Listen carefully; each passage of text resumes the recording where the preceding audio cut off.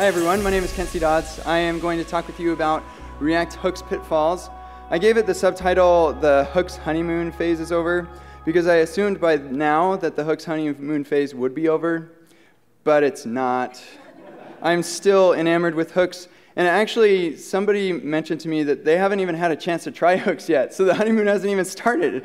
So wherever you are at your current stage in using hooks, eventually the honeymoon phase will probably be over, and there absolutely are things that make hooks difficult when you're starting to get into them, and we're going to be talking about some of those things and how you can avoid those things.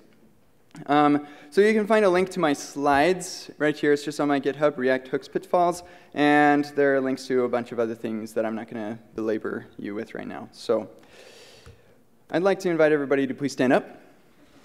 Woo! Yes!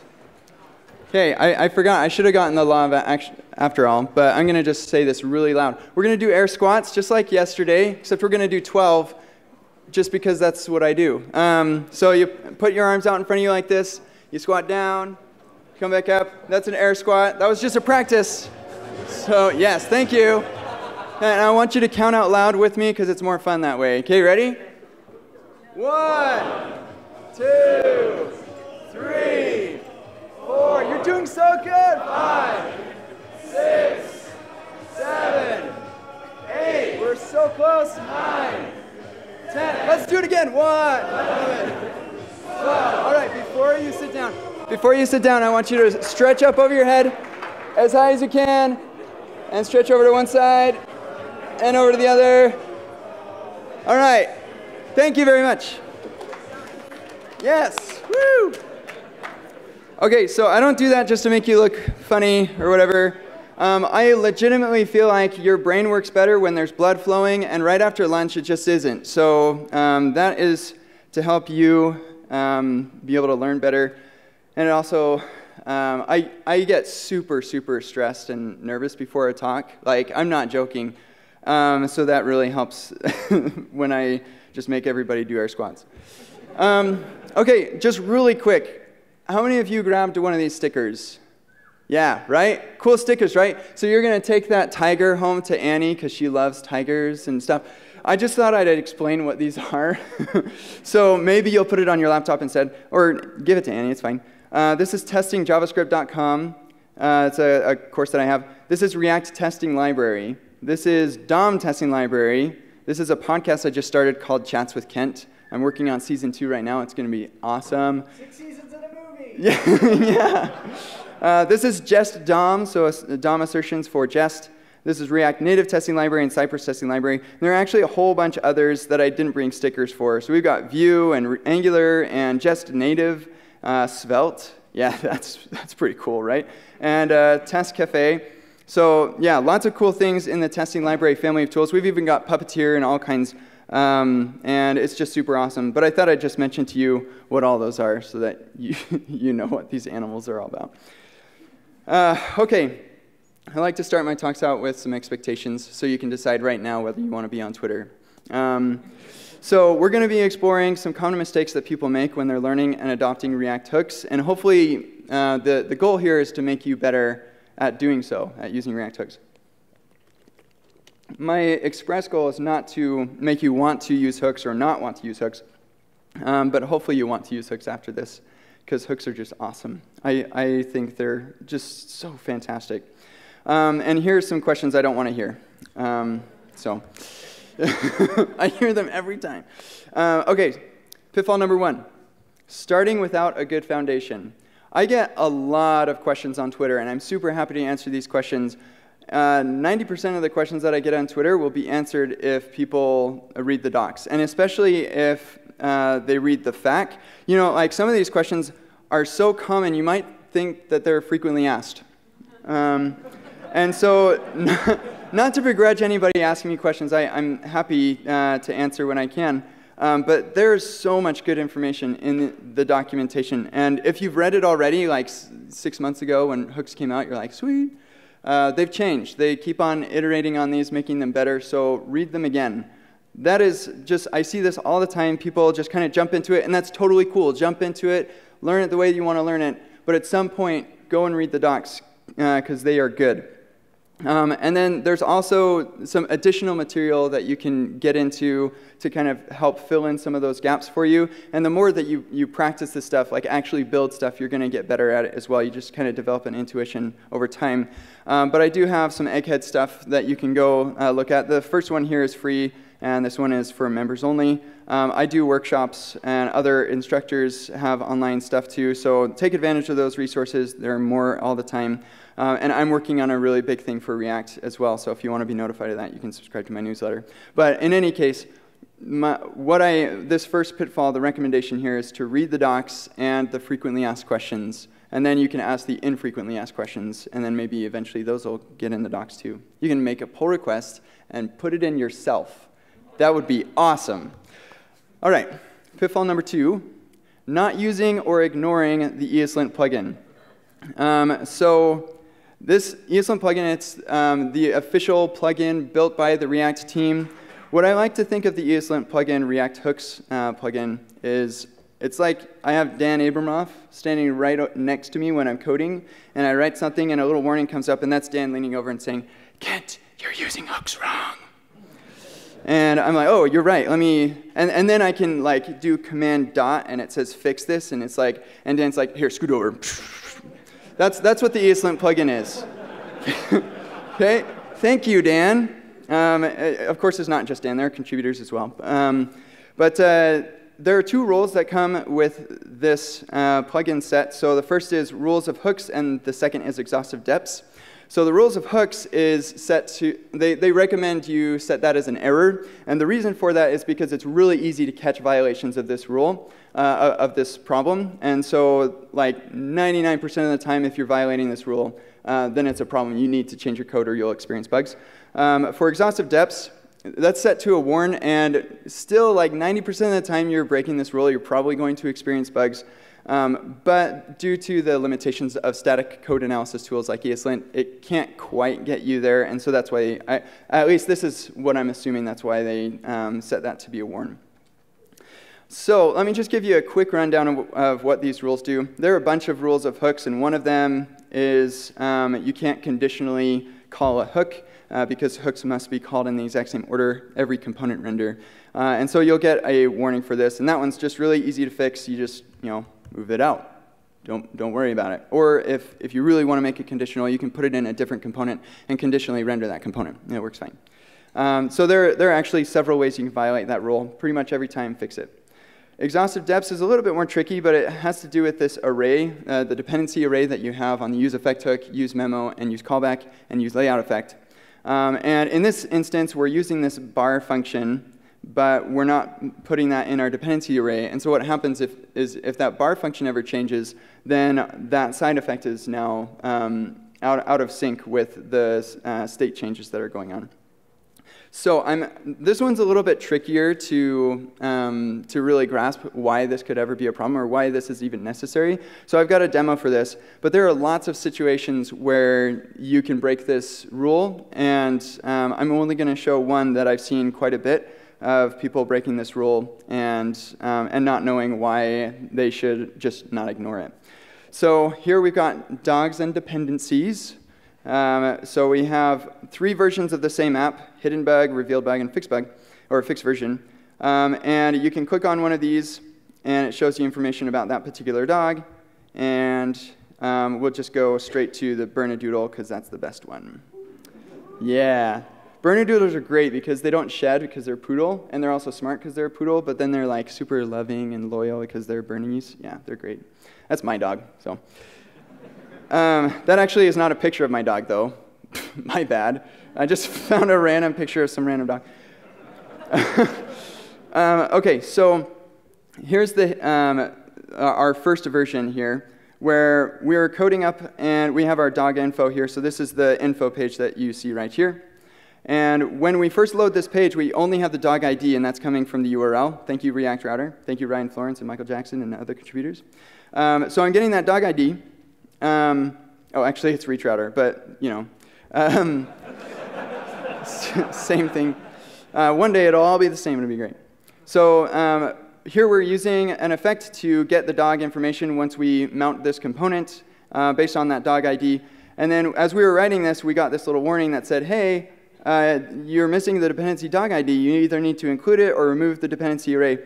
And so remember, that's Dan leaning over and saying, hey, you're using hooks wrong. And so this is what I'm going to do. I'm just going to ignore it, and I'm going to say, hey, Dan, I know hooks better than you do. That's what I'm doing when I ignore the islint rule. So don't do that most of the time. Have a conversation with them and be like, no, really, let's talk about it. So it's working fine, though, and that's the thing. Like, you add that ignore, and you play around with it, and you're like, no, it's totally fine. There's no way that this dog ID could ever change, because I'm going to leave the dog page, and I'm going to go to another dog page, and it works fine. Okay, so we feel like we're fine. But then somebody comes around, and here we'll go to the reveal bug. Now we're going to have a new feature where each dog has a related dog section here. And so if I go to the Bernedoodle, then that'll show me the Poodle and Bernese are related dogs. Okay, so now I actually am going to have a problem. I want you to look at the URL right here, and when I click on Poodle, you'll notice it changes, but I'm not re-rendering my component, right? So what's going on here? So is reach router busted because it's not re-rendering the URL change, but it's not what's going on? Actually, what's happening is it is re-rendering, but my side effect is now out of sync with the state of my app.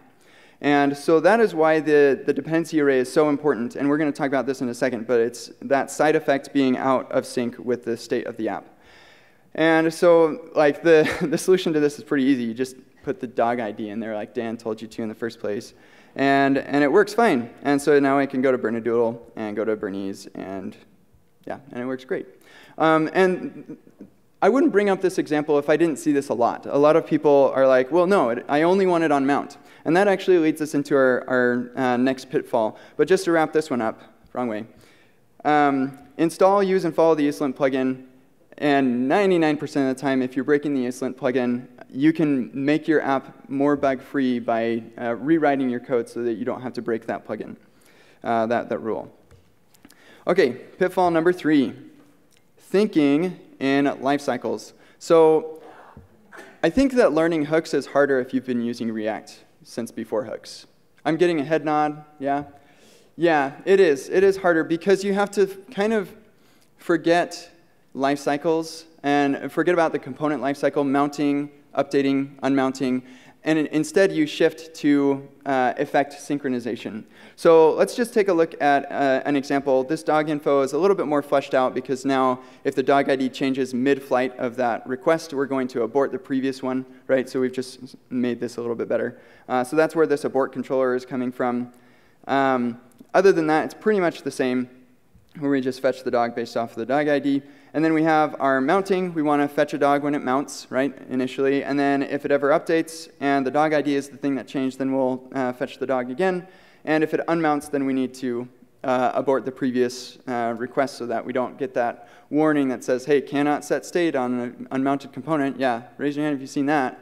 That's annoying. Thank you, promises, for not being cancelable. And then we have to use this abort controller nonsense. Should all just use Rx. So if we were to take this class component and just straight up refactor it to hooks and still think about life cycles, then this is what it would look like. And I show you this because I've seen people do this. Maybe you've done this before. And so this is something you need to be cognizant of. So first off, the controller is now a useRef. And that's because with classes, you have instance properties, a property on the instance of the component. Functions don't have instances. You don't have an instance of a function component, and so therefore you can't use this anywhere. And so instead you're going to use a ref. So that's where the useRef stuff comes from. Then we've got our useState.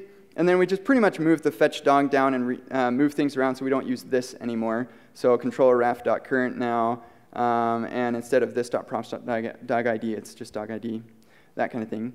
And then we're going to make effects for each one of those life cycles. Kind of makes sense. So we have a did mount, and with that we need to do the empty array. And we're like, no, Dan, I know hooks. And we do the fetch dog on mount. And then on update, React actually doesn't come shipped with a use update hook. There's a totally good reason for this, and it's because you're not supposed to be thinking about your component lifecycle with your effects, you're supposed to be doing it or thinking about state synchronization. That said, you can build this use update, but I wouldn't recommend building a use update hook for 2 reasons. One, there's actually like 12 on NPM already. And 2, you can typically, if you're doing something like this, then there's probably something else that's a bit of a problem. I lied, there are 3. You'll probably want to have a dependency array, and you couldn't, the linting plugin can't check that for you either. So we also have this use previous, which is like a 3-line hook. It's pretty simple to write. You can go look that up. But yeah, so we base the previous dog ID, check the new dog ID, and if that's changed, then we'll fetch the dog. And then on unmount, we just return a function that does our cleanup. Okay, cool. All right. So I look at this, and I'm like, why do we need hooks? Like, if this is how we were writing hooks, I would look at this and say, you know what, classes are easier. Let's just use classes. And I think actually a lot of people feel that way. They see stuff like this, and they don't understand how this is any better than classes. And I agree with them. This is not a whole lot better than classes. But that's because we haven't changed our mindset from life cycles to state synchronization and side effect synchronization.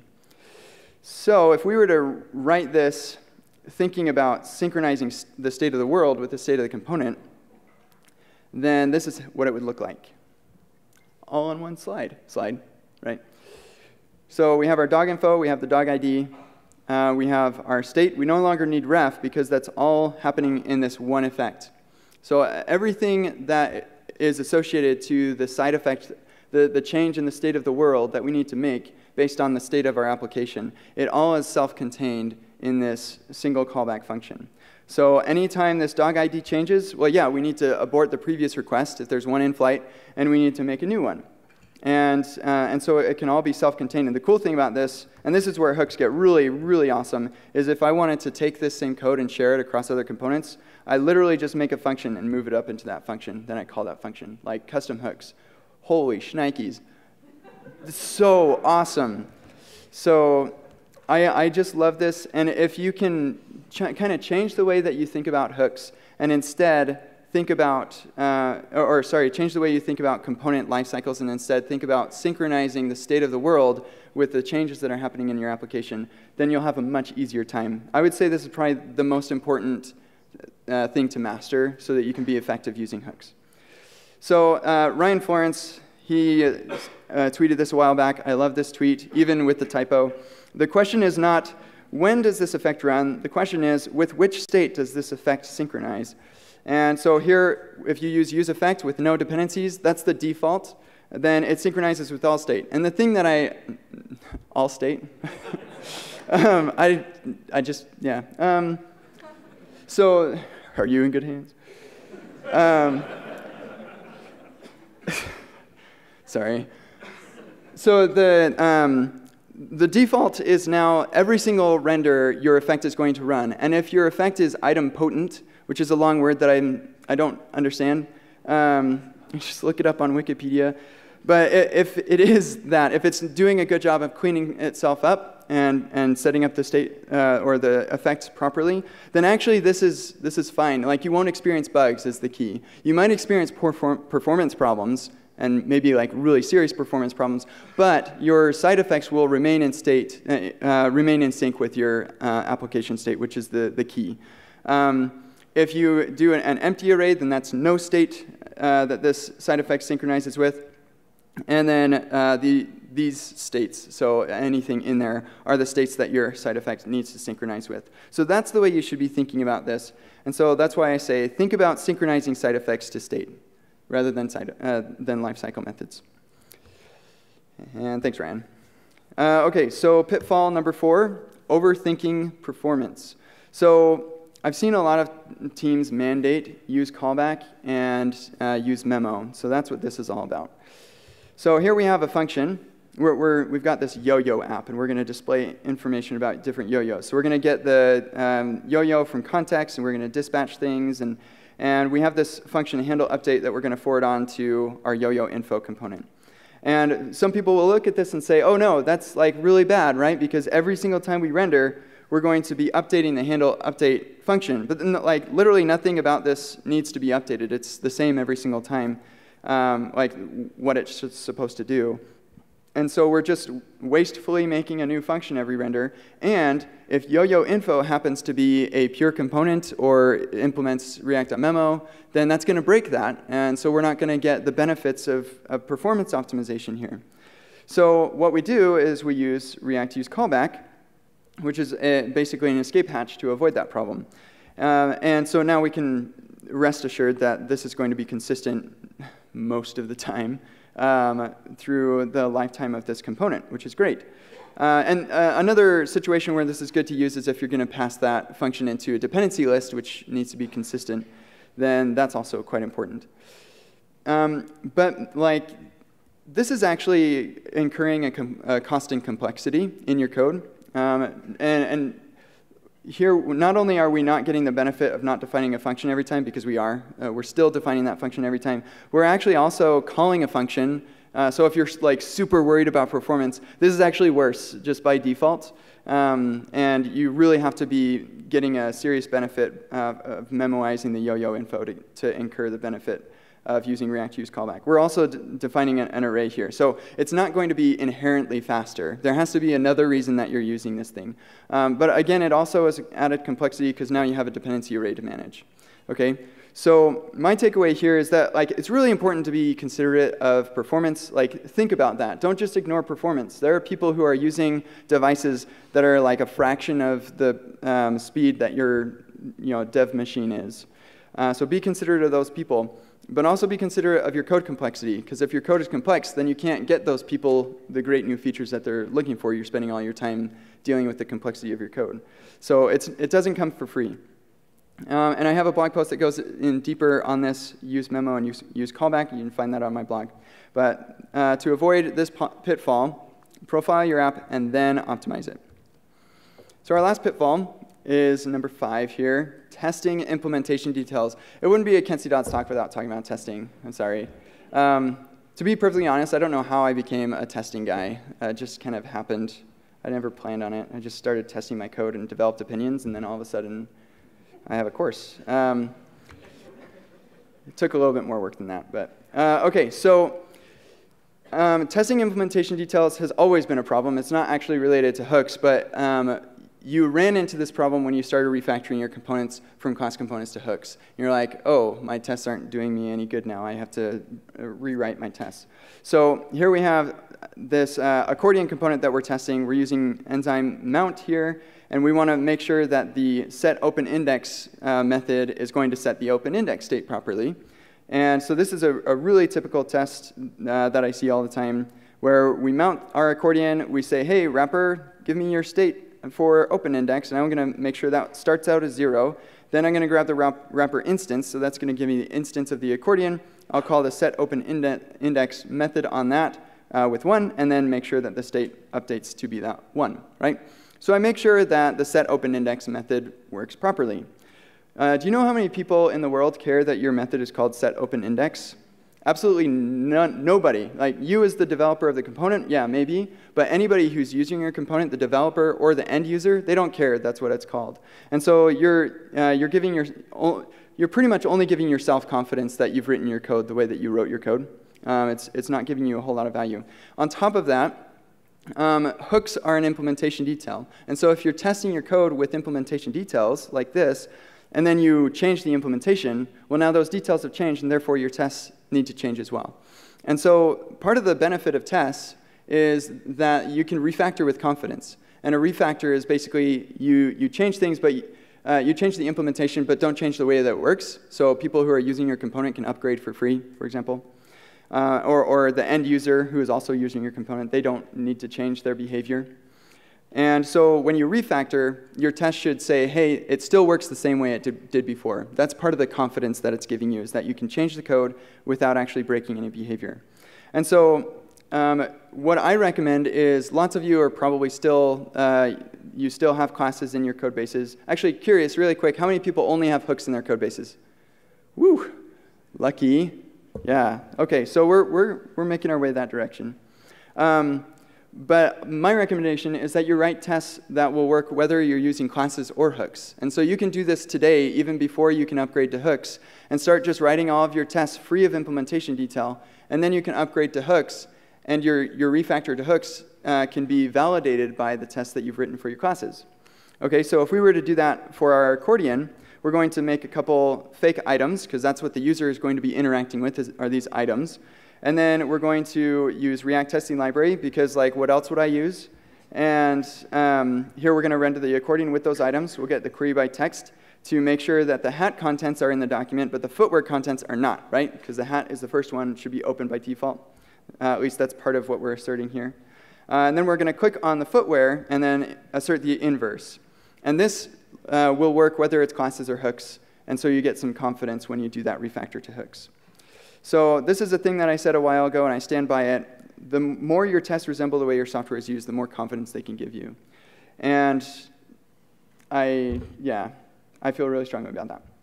So I've got a lot of blog posts and things, resources you can dive deeper into testing in general, way more than what I have on this slide, so you can check out my blog for more. And if you really want to level up your game on testing, testingjavascript.com is everything I know about testing, which is a non-trivial amount. So check that out.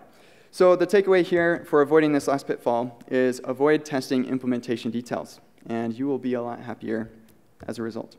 So in review, to avoid the first pitfall, read the docs and the frequently asked questions.